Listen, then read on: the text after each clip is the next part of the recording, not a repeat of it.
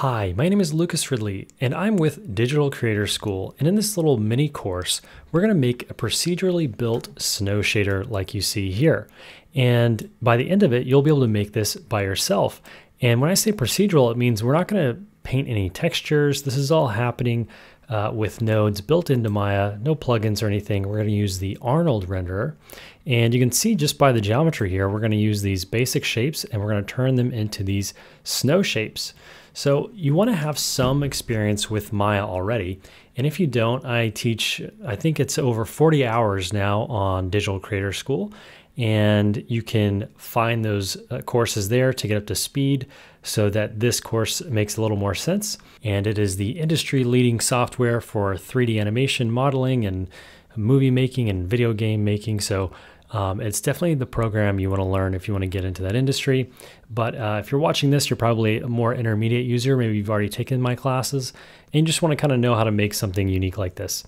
So let's jump right in and start a new scene.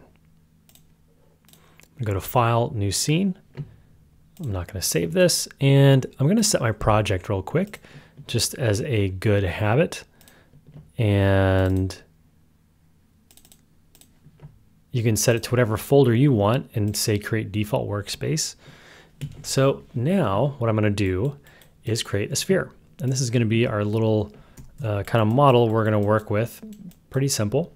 And everything we're going to be doing is going to be in the Hypershade, which is this little button up here on the top right. And we get this new window called the Hypershade. And so what we're going to do is build our shaders in this Hypershade. But first, let's assign it here by right-clicking, going down to Assign New Material. And we have the Arnold options here. If you don't see this, you can go to Windows, Settings and Preferences, Plugin Manager. And down here, it should say M to A bundle. You can load that there. So let's go down to the Arnold shader and choose the AI standard surface. This is what you're going to use 95% of the time, maybe 99% of the time. And so we have a pretty basic setup.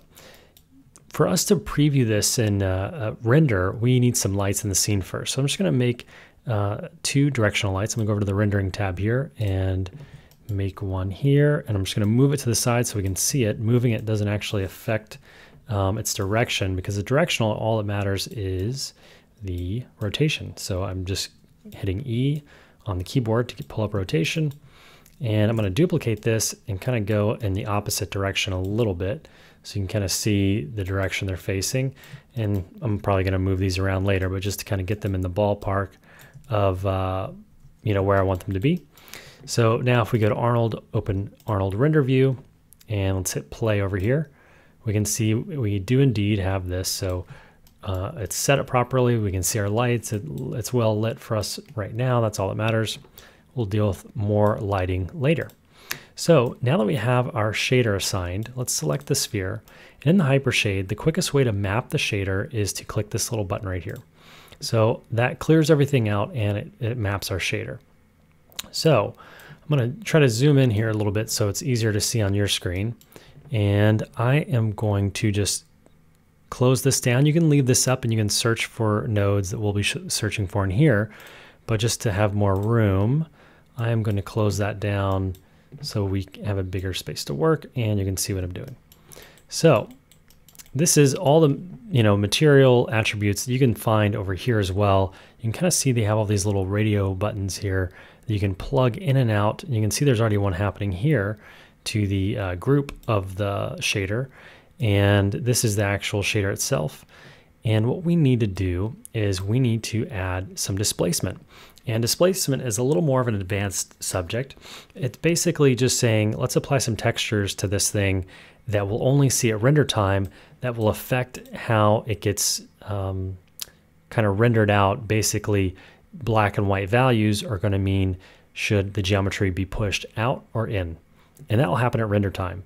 So let's do one and you can see what that means. So I'm going to hit type tab here to pull up the little search window. I'll just say displace and we'll get displacement shader.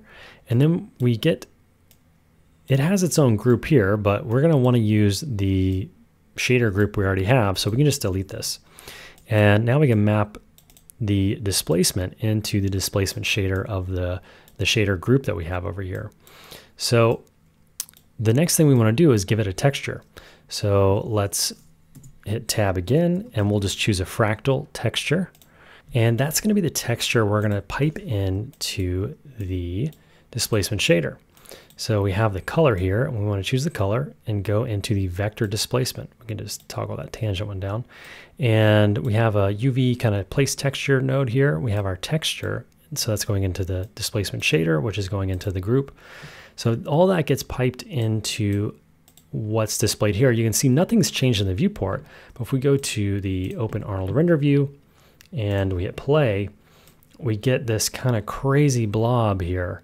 And the problem is there's not enough geometry to describe this texture properly, right? So if we look at a preview of this texture, we can actually solo it here in the Arnold render view by clicking this little button.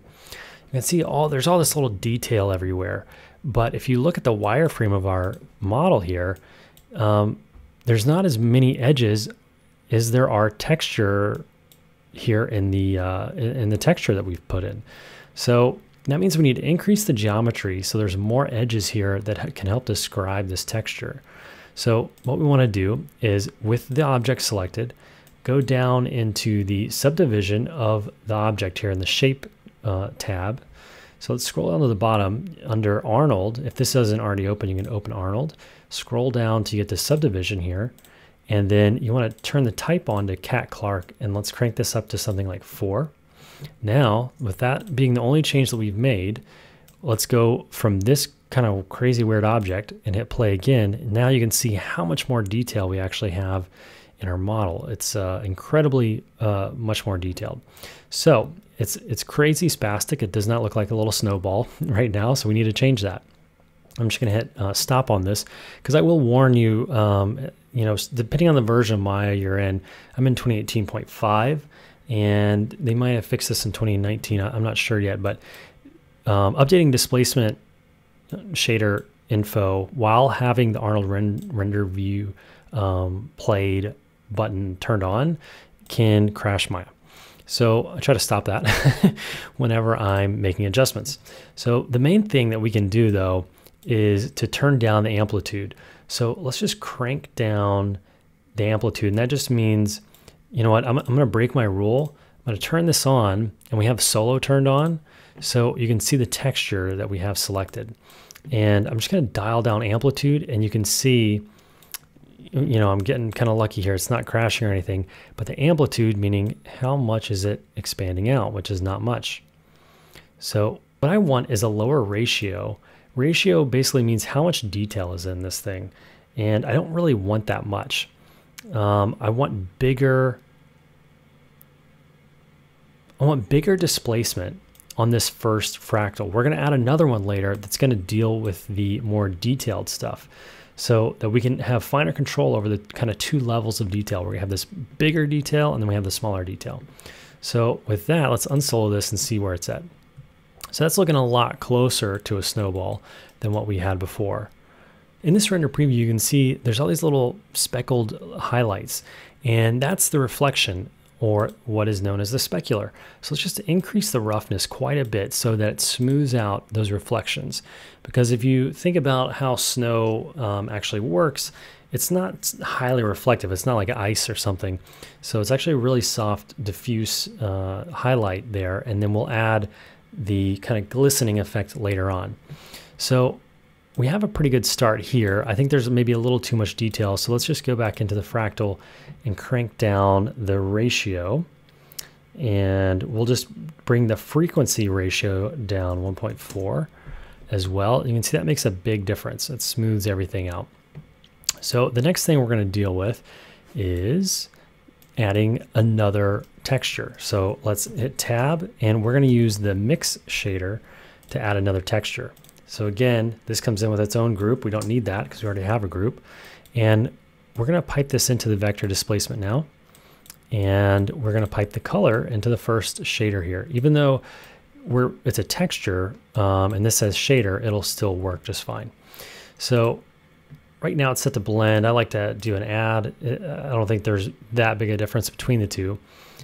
So now what we should have is something pretty close. I'm just going to close this and open it back up.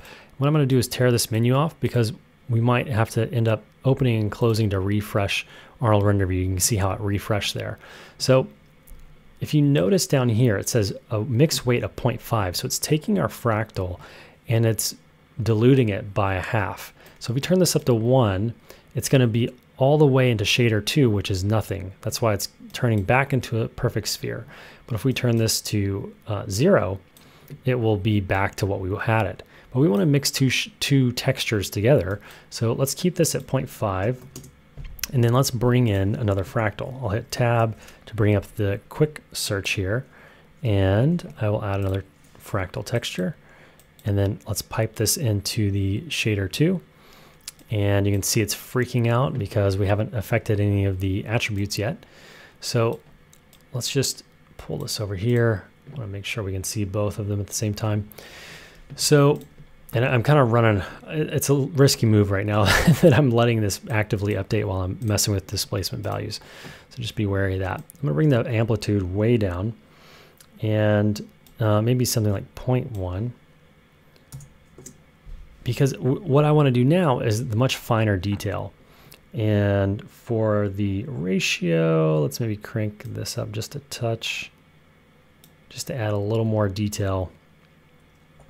Now you can see there's a lot finer detail happening in the clump. If we go to the mix shader and let's just do all the first one and then all of the second one, you can see they're very different textures. But when we combine them together, we kind of get that big shape change and the smaller texture as well combined. You can see the silhouette of this changes once we start to introduce that first fractal a little bit. And it's a little outside of the scope of this lesson, but basically the top looks all kind of crazy because of the UVs. And you can get around that. Displacement in UVs is kind of a tricky thing. How I like to get around that is just to play everything towards camera and wrap UVs in a way that just based on the camera view, everything will look good. And just kind of cheat it basically, because UVs can be quite a headache. And at least for this lesson, it's not really worth it to go into that hour-long lesson. So now that we have the shader looking pretty good, let's start to update the displacement. So let's go over to displacement, and I've turned it to 0.2, and you can just keep increasing that if you want. Scale is a similar value to this. These are yellow because that's where our texture is getting piped into. And we have a vector space of tangent. If you change this vector space, it'll change how it's interpreting how to portray those textures on this object. I just like tangent space. The other thing that we'll deal with here in a little bit is probably the bounds. Basically just, it might artificially limit how much displacement can happen, and we might need to increase this from 0. So now that we have the textures in a pretty good spot, let's take a look at the shader itself. So I'll click on the shader and let's go through all of these attributes. White is okay for the color because it is snow, and we've turned the roughness way up, but we left incidence of reflection on default. So if we click here, we can actually get presets. I'm clicking on this kind of equal sign, the triple equal sign there, and we can go to ice, but snow would be closer to water than ice. So let's go to water. And basically this is just index of refraction is like a scientific number that they figure out what different materials, how they refract light. And you can look up more scientific stuff about that.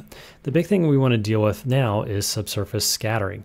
That means as light enters, it will enter the snow or any object, whatever shader we put this on, object we put it on, it'll enter that object and the light will bounce around on the inside. It's like if you shined a flashlight up your nose would turn red, kind of a thing. So we want to have light to be able to pass through this object, which will soften it up and make it look, have that kind of transparent quality of snow. So let's just crank down the subsurface color a little bit because we want this to look natural. So we don't want it to be a pure white. And then for radius, that basically, scale and radius are kind of similar. It's basically like how far into the object does the light get to scatter. And I'm going to bring this down a little bit, and I'm also going to give this a little bit of color.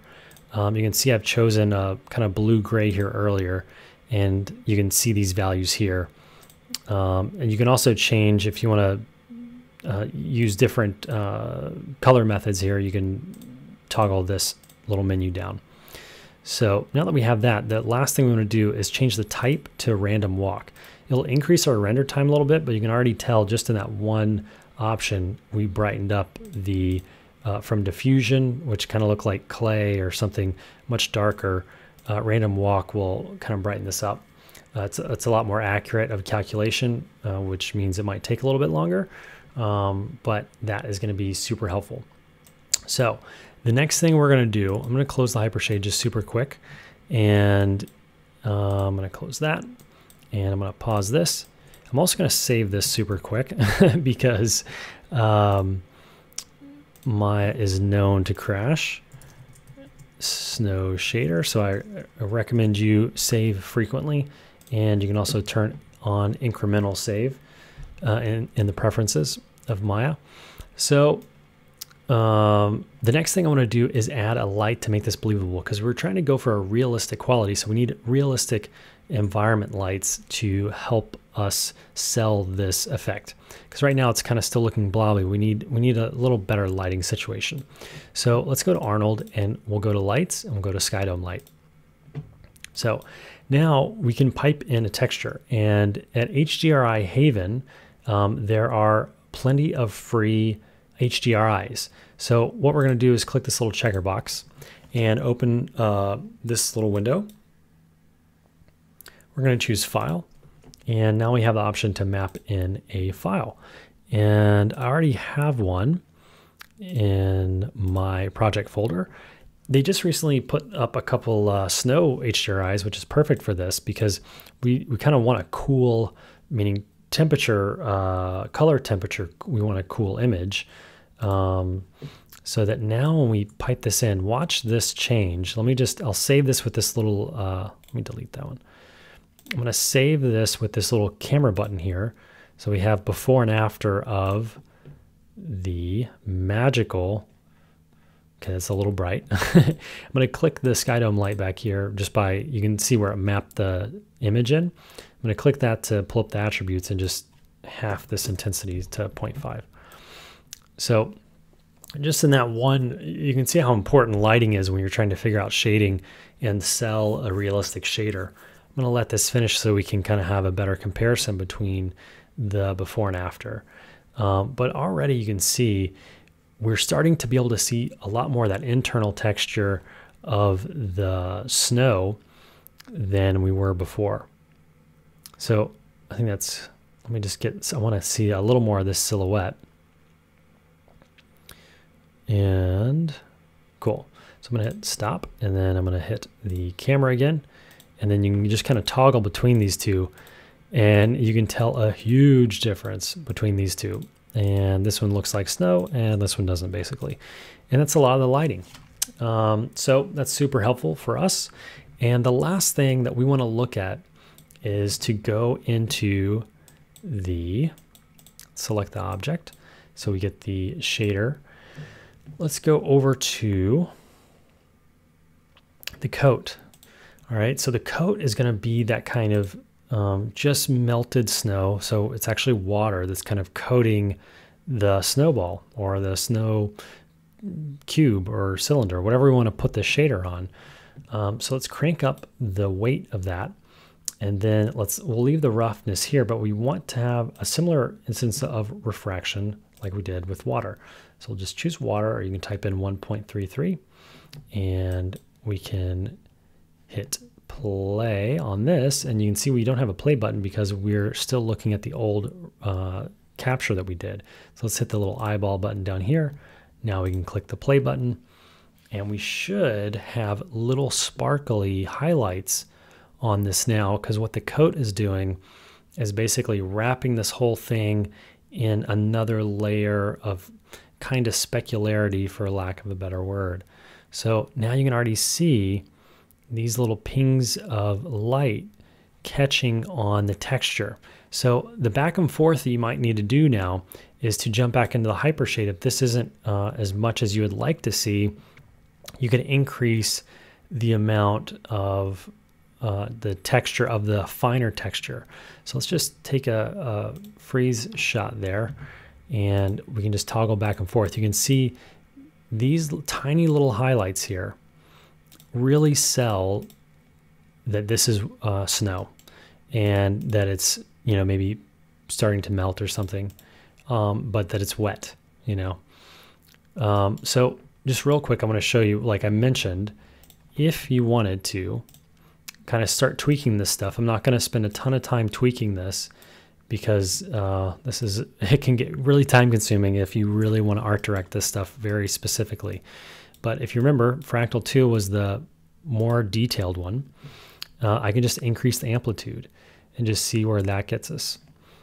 So I will hit play and see if that adds a lot more texture, which maybe gives the light more surfaces to ping off of. The other thing you have to think about when you think about reflections is the direction of the light, because basically a lot of the reflections happen kind of at an angle opposite of where the light is coming in. So it's really dependent on the light as well. So we could also take these directional lights and start to move them around and see if that gives us the highlights we already want, that they're there. We just don't have the light pointed in the right direction. Let me see. The other thing we can do is just point this light from behind, and let's crank up the one that's pointing from behind. It's kind of hard to see now. Let me separate these. The one that's coming from behind, let's crank up the intensity so we can maybe see a little more subsurface scattering happening. We'll just crank that up and then maybe look from the side just a touch. And what we should see is a little bit more softness of the light coming in from that angle. And again, once again, you can see where lighting has a really big effect on selling these realistic shaders, having, you know, an HDRI that's really good and lighting directionally done right. But I mean, really quickly, just in, you know, 15 minutes or so, procedurally, we didn't have to paint any of this. This is what's super cool, is on the fly, we can go back into these fractal textures and adjust their attributes as we need them to be adjusted. So pretty happy with this look. I'm going to let this finish out. So I'm pretty happy with this look. And even though we have this kind of wonky UV thing happening up here that I'm not going to spend too much time resolving, it actually kind of looks like shards of ice or something. Once we have the subsurface scattering and stuff going in through here, unless I had called this out earlier, I don't know if anyone would really mention that, because it does kind of look just like part of the snowball. But so just to demonstrate how powerful this is, I'm going to pause this. I'm going to save that render. And I'm going to make a couple more objects real quick just to show you this could be added to anything, and also to demonstrate we may need to update the bounds of this thing. I'm going to scale this down so that these objects aren't running into each other, because if you notice, the displacement map is actually making these objects bigger than they appear. So don't forget, you know, we got to go down here to subdivision on the shape node and turn on Cat Clark, crank this thing up. And so it's basically subdividing the existing geometry by 5 times. So if we look at the cube, there's not a ton of geometry currently to divide by 5 times. So what you might want to do is just go over here to the channel box and increase the subdivisions, you know, a couple of times. So it actually has a little more room to subdivide. So now with those 2 objects selected, I'm just going to right click, go down to, let me get this so you can see it on the screen. Right click, go down to existing material and choose the standard surface. And now when we look at this, we should very quickly see we have all cubes. And that is, I did this because I also wanted to show the bounds padding here, which we can adjust on the shader to make sure it happens across all of them. You can see that we have bounds padding here, but keep in mind we had just the torus selected, so we'd have to go through each one of these objects. and every new object we apply the shader to. So let's go over to the displacement shader and drop down the Arnold tab and increase the bounds padding to maybe 5 or something like that. So now you can see these are no longer all cubes. They actually have room to displace, and they're not holding their shape super well. So what we could do is actually just decrease the amount that this is getting displaced. We could drop the scale down. We could drop the displacement value down. The other thing we could do is add a scalar value of 0.5 and see if that helps contain this. But you know, we basically have a donut snowball now, which is pretty cool. So I just want to demonstrate really quickly, you know, how you could just apply this shader to any object and it will assume that snow-like quality. So thanks for watching. If you enjoyed this course, like, comment, and subscribe, and please join me over at Digital Creator School if you'd like to become a member and get even more in-depth training on Maya. I will update that site about every month with new training. So I look forward to seeing you over there, and also look forward to seeing you here on the YouTube channel. And I also like to post on Instagram stories. So if you're over there on Instagram, check that out. I post discount codes and, you know, little work in progresses and behind the scenes stuff in my stories. So check that out. This scene file, as well as the shader itself, will be available to all Digital Creator School members in the resource library section of the website of your membership enrollment. So there's a little section where there's going to be a bunch of assets, and I'm just going to add this as well to that list of assets that are available to students. I look forward to seeing you in class, and thanks for watching.